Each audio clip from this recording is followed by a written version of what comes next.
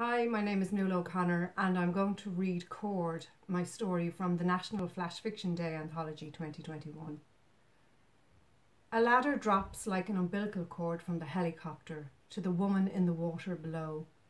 and we stand on the headland, hearts frigid, gawking, while the blades of the helicopter frenzy the sea,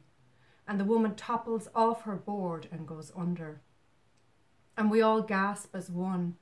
and though prayer is no custom of mine, I fall to my knees and beseech Brendan the navigator, and St. Nicholas the pirate converter, and Stella Maris, shining star of the sea, and Mami Wata of the Caribbean, to save her, to be merciful towards this terrified woman. And every one of those salty saints swirls to the spot and hovers, and we watch, awe-filled, as the woman rises out of the waves as if lifted by their power, and she grabs the rope rung and is hoisted high and higher until she lands on the cliff grass, reborn.